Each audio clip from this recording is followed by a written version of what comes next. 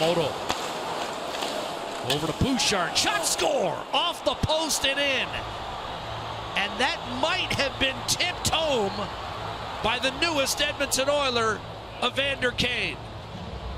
He was right there. I think he does get a piece of this, Jack, and it was all set up by a good block by Evan Bouchard in the defensive zone. And this is something that Edmonton has talked about doing a little more of. Taking that shot away by stepping in front. Kane with speed through the neutral zone. Just a nice little entry, and he drives to the net right there off the stick. And that's the hands that Evander Kane has. He goes to the net, knows where he needs to go, and gets a little piece of that puck to deflect it home, and the smile afterwards. Funnel yourself in, nobody goes with him. He stands alone in front of the goaltender and deflects it home for a 0-0 lead.